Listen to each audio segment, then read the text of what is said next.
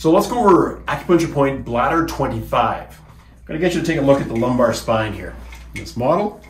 So lumbar spine, sacrum, L5, L4. If we go to the bottom of the spinous process of L4, just over from this is where bladder 25 is located.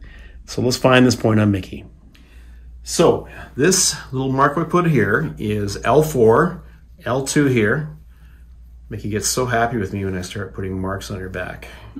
Seems to me we did one particular filming session one time, and I convinced her that we were not using permanent markers. And then I read the label and I thought, oh, okay, well, maybe I was wrong. So L4. Now we're going to go over 1.5 chun, the measurement in Chinese medicine, lateral to the lower border of the spinous process.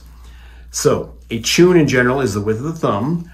1.5 would be 2 fingers here, and we'd actually use Mickey's fingers, but it's kind of hard doing that when you're face down. So I'll just come in a little bit from that point, about right here. And then we're going to stimulate that area right here. You doing okay? Mm-hmm. Is that tender? A little bit, yeah. Are you more tender on the left or the right side? On the right side. Quite a bit? Yeah. Okay. Now I could stimulate both sides here. Let's just focus on that right side there. It's a little bit sore. Mm-hmm.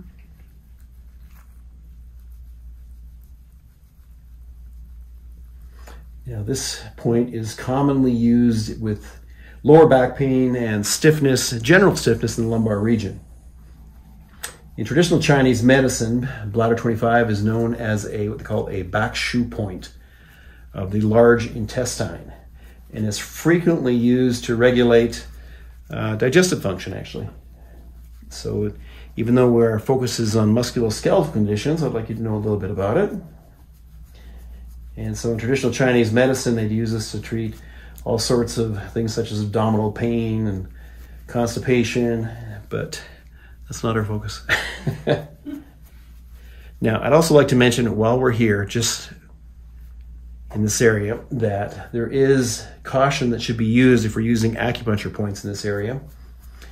And this should be avoided in pregnant women, especially during the later stages of pregnancy, as it basically can, stimulating this area can potentially induce labor. Okay, so this should be avoided during pregnancy. Let's just get in there a bit. And again, this is bladder 25, which we would stimulate if we're just doing pressure, somewhere between 30 seconds and 3 minutes. So, all right, is that letting off a little bit there? Yeah, it is. Okay, so actually your paraspinal muscles don't feel as tight as they were. Yeah. Good, excellent. Very powerful point.